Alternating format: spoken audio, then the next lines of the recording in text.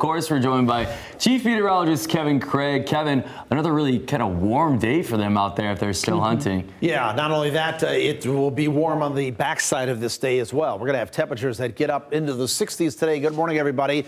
We have some high, thin cirrus clouds out there. We'll start with mostly sunny skies this morning, but we'll thicken the cloud cover up throughout the day. This is our last mild day into the 60s today. Colder pattern begins to unfold tomorrow. You'll feel it, and then snow for Thanksgiving with an Arctic blast of air. I'll show you what I mean here in just a second. Nothing on radar. We're dry. Current temperatures as cold as 29 in Allegan, 37 in Grand Rapids, 40 in Muskegon, 43 right now in South Haven. Wind speeds aren't big right now, on our big deal right now, but they are going to ramp up. We'll pick this up at 9 o'clock this morning. Watch the colors, and these numbers ramp up to about 10 to 20 miles per hour through the day out of the south and west. Then you'll see the oranges, the reds, the magentas here this evening, and overnight they're going to go out of the southwest at about 15 to 25 miles per hour, even at about 20 to 30 miles per hour from Holland up towards Hart in Mason County as well. There could be some 40 to 45 mile per hour gusts in there. Through the overnight hours and into tomorrow morning, they're still strong at about 10 to 20 miles per hour.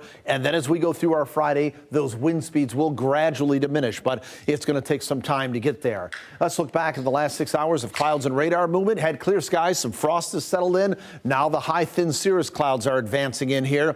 Still going to be a nice day, still going to see some sunshine, but the trend is going to be for the clouds to gradually thicken through the day. So that's what the forecast reads. AM sunshine, increasing PM clouds, breezy, unseasonably warm, highs in the low to mid 60s with that south-southwest wind at 10 to 20 miles per hour. Here's what's happening as this system draws a little bit closer. Those wind fields will tighten up, will increase the cloud cover. We're in the warm sector out ahead of that frontal system, so that's why we're so warm. But as we go through the overnight hours and into tomorrow morning, this cold front is going to work in here. There'll be a few scattered showers. The forecast models have really pulled back on the amount of precipitation, probably only a tenth, maybe 2/10 of an inch overnight into tomorrow morning, and then the colder air filters in. So that front will move out of here. The rain will move out, and we'll see some sunshine probably by Friday afternoon, but it is going to be noticeably colder and still somewhat breezy as well. As we go into Saturday, cold temperatures to start in the upper 20s to lower 30s, but mostly sunny to partly cloudy skies, even though there's a weak cold front that's going to be moving on through.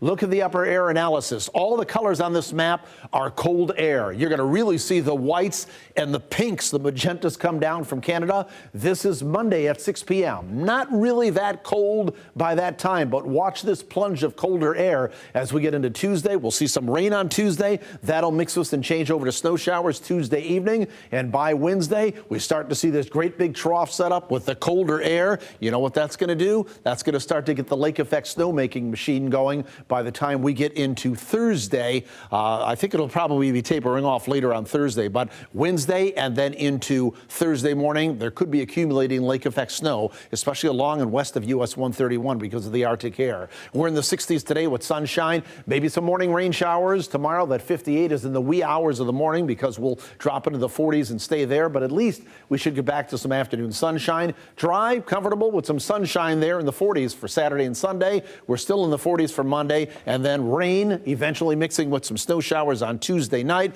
and then lake effect snow showers only in the 30s before Thanksgiving on Wednesday. That's weather. Let's check traffic now at 7:17. Here's Rob.